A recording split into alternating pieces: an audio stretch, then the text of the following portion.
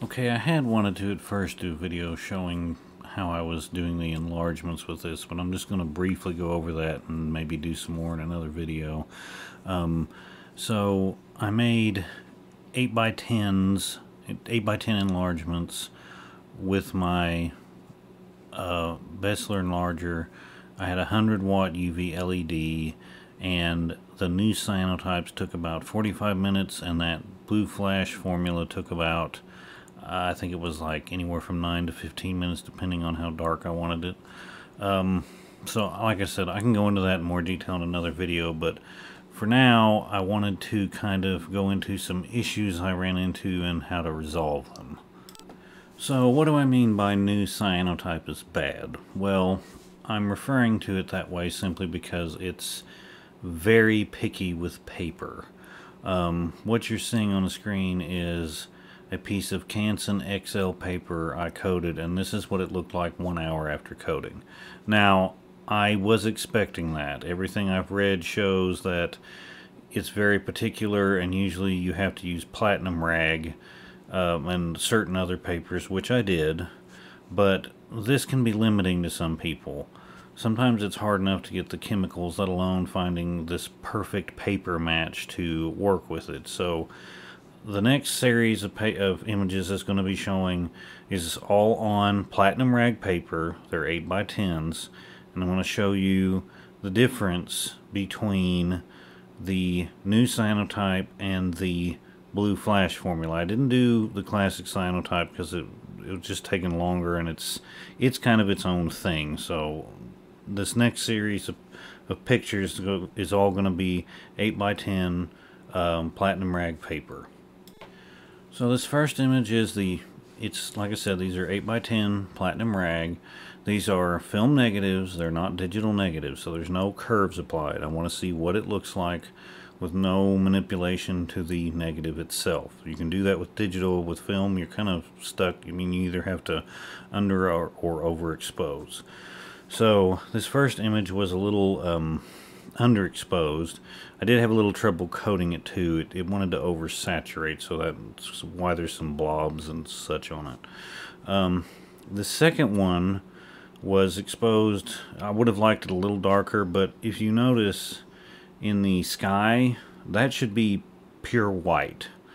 I've made a actual silver gelatin enlargement of this. This is Ortho Litho film, so it's very high contrast.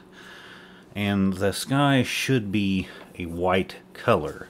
So the new cyanotype has it is known for being lower contrast, but from this perspective, it's too low a contrast for my liking. It does not look right. The sky should be pure white, and it's almost as if there's no way to get a pure white with the formula. I mean, there is, but it's the negative has to be perfect for it to work, and I don't like that. That makes it harder for anyone starting out to do anything, is if every little part of it has to be perfect. So the first issue is the paper, and the second issue is it's almost too low of a contrast. Now this next image is, like I said, this is all the same. This is the blue flash formula. Now this one was slightly underexposed, but you can already see the highlights are much brighter. And then this next one was more properly exposed. You can see that the sky has the tiniest hint of blue in it, but you can see the blues are much darker. There's much more detail, in the entire image. You can see more parts of it. Now, the coating wasn't done perfect, which is part of the reason these images don't look as good as they should. But you can already see the blue flash formula has much more detail and is much more true. This looks almost exactly like the silver gelatin enlargement I made, if it would have been blue anyway, as far as the contrast and brightness and all of that. So I'm already much happier with the speed and the contrast and colors and everything with this formula. Now the biggest problem I found with either the new cyanotype or the blue flash formula, essentially anything using the ferric oxalate versus the ferric citrate there was, after it dried and everything, there was an obvious brownish stain in all the highlights, and I couldn't figure out what that was, and it's specific to the oxalate formulas, no matter which one it is. The classic cyanotype clears with plain water, no issue whatsoever. However, anything with the oxalate has to be washed in a citric acid bath. They say 1 to 2%. I had a 4 to 5 pH. I think they're about the same. But anyway, what you're seeing is a piece of paper I had coated with the blue flash cyanotype. I didn't expose it, but I developed it, so everything was as normal as possible. But I dipped half of it in a citric acid, a 2% citric acid solution, while the other side was just rinsed with water, and you can see the difference.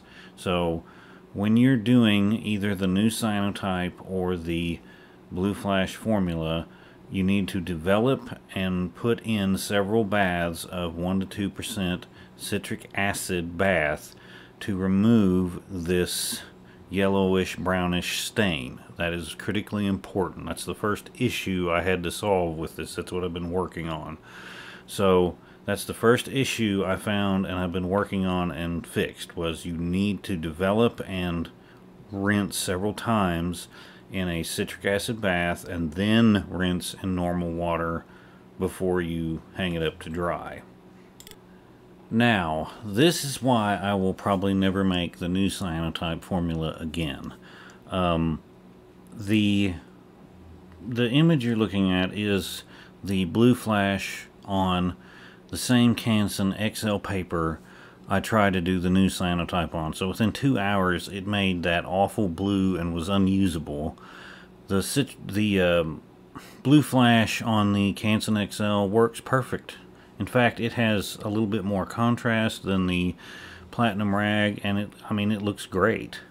And then I wanted to finish off with this last picture.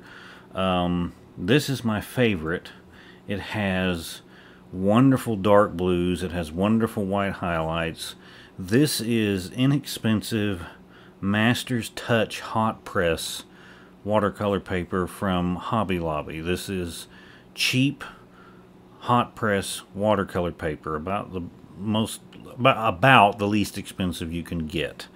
And this is my favorite image. I think it looks beautiful compared to, like I said, the silver gelatin print. It's almost perfect. So with the blue flash formula, you can use much less expensive paper, and one of the other exciting parts is it does not really require any negative curves.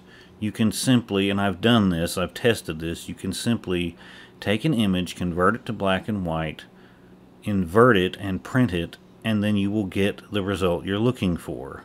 You do not need any special curves for this blue flash formula.